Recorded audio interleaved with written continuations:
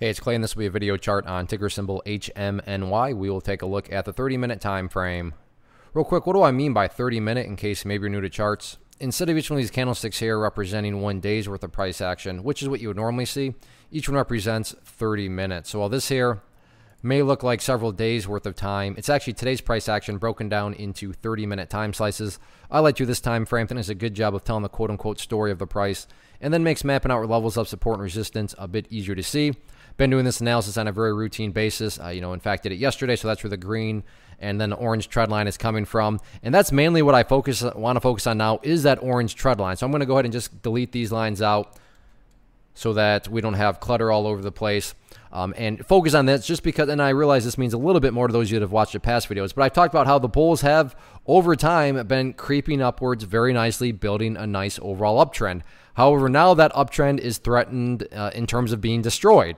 In fact, right now you could argue that it's already been destroyed because the price has closed down below that orange line. But I would argue, support resistance levels are not exact specific prices.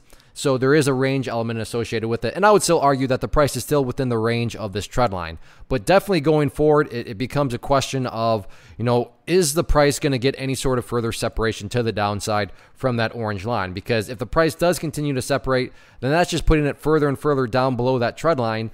And not to insult your intelligence, but that is no longer an uptrend, right? If the price has broken the uptrend line and then continues to separate to the downside of it. So to me, that's a very important level.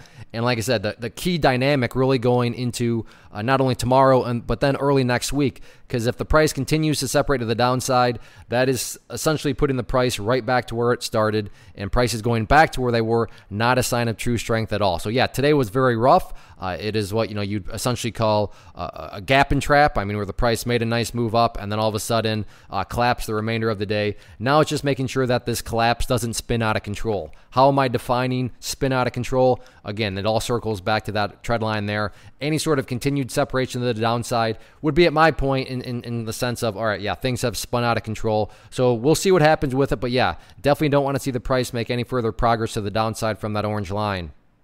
One of the biggest questions that I get is, hey Clay, how do you find the stocks that you trade? So what I've done is put together a free resource guide where I talk about the tools that I use to locate stocks that I find interesting and think may have potential. So if that sounds like something that could add value to you as a trader, then click on the image that is up on the screen right now and I will email you the guide. The guide itself is very short and to the point, and best part, it's completely free.